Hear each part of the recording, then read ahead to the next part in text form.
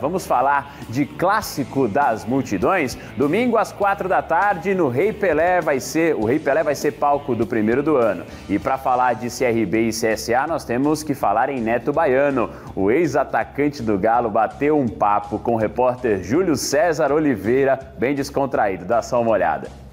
Neto Baiano foi bicampeão estadual pelo CRB. Ele sabe como poucos os caminhos de jogar um clássico das multidões, já que levou a melhor contra o rival em 2 temporadas. Tirar a onda antes, como fazia, né? Chamar a responsa e vir resolver. O segredo é esse, jogar contra em clássico, cara. Você ter a mente vazia, não ficar preocupado com nada, o coração um pouco gelado. Chegar na hora e resolver.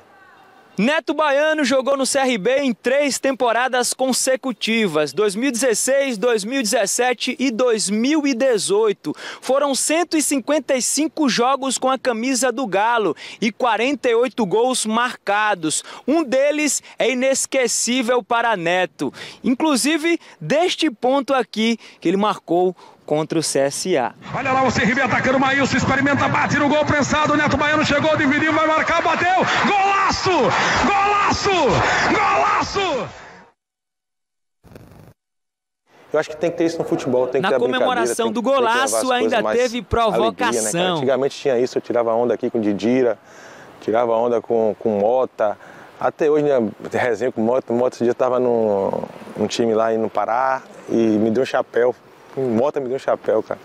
E aí, tirou onda comigo até hoje na internet, e isso aí vale a pena, isso é bom pro futebol. Mas eu tirei mais onda com Mota do que ele tirou onda comigo. O ex-atacante ainda beliscou o tricampeonato contra o rival em 2018, mas não deu certo.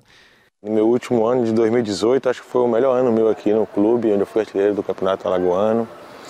E acabei fazendo um gol também no primeiro jogo, ganhamos de 1-0, gol meu aqui, né?